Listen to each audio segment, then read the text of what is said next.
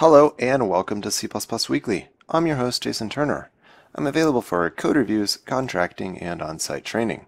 Now, if you are a regular of this show, you might be surprised to see that today I am using Visual Studio. That doesn't come up real often. In fact, I tend to mostly use Compiler Explorer. Don't worry, I will get back to using Compiler Explorer soon. But the reason I am using Visual Studio today is because it is the only compiler that has implemented the feature that I would like to demonstrate today, which is a new feature of C++ 20. Now, you would have already seen based on the title of this episode that this is about the spaceship operator.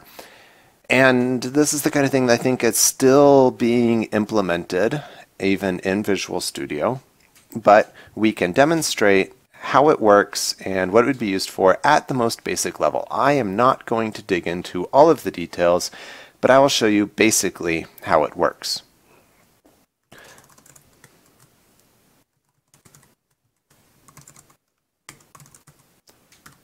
Let's just start with some sort of struct of data contains two integers. And we want a set of these things.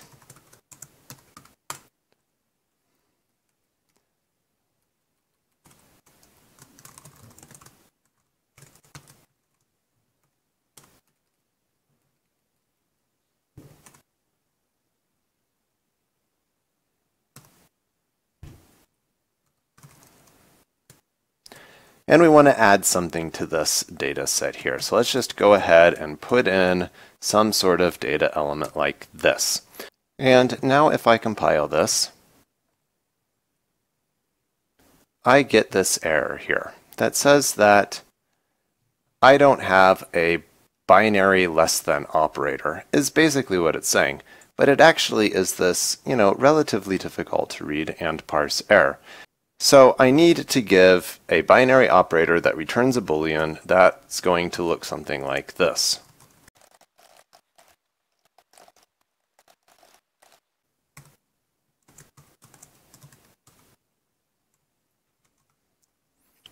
And if you've ever implemented something like this before, you start to appreciate at some point that this becomes a lot of code to write, particularly if you need more than one of the comparison operators, if we need less than, greater than, equal to, and we've got more than 3 different things that we're trying to compare.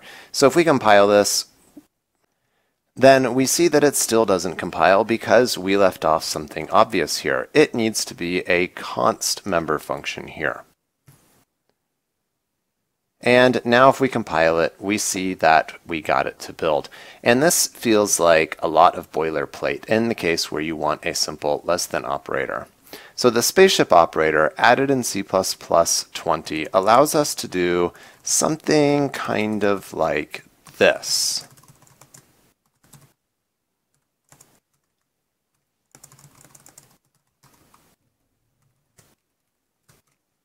And it's really just that simple. It gives us a way of asking the compiler to generate the comparison operators for us.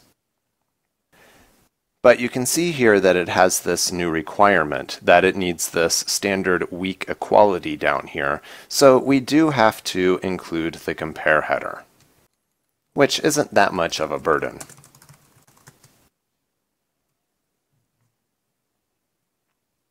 Now, I am using the latest preview of Visual Studio at the time of the recording of this episode, so it just barely has support for this. So as you can see, IntelliSense is telling me operator less than, equal to, greater than. What does that mean? That doesn't mean anything. But what this has given us is all of the operators. It is now well defined for us to check for equality, less than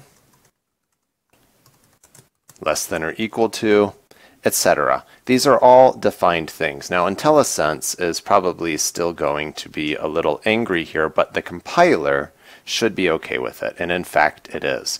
So I expect that IntelliSense will be updated before this Visual Studio release is made public, of course. But you can download this preview release. I believe anyone can. So give it a shot, play with the spaceship operator, and see how it works for you, maybe perhaps in the code that you are currently working on. I don't know where this might save some people a lot of boilerplate code, and it really makes sense. If we can tell the compiler, yes, please generate these things for us, and it does a member-wise comparison here in what would be the logical order that we would write our own comparison, and it also works for things like, or at least it will and should work for things like automatically generating the less than operator for vectors and that kind of thing as well. So thank you for watching this episode of C++ Weekly. I hope you learned something new about C++ 20.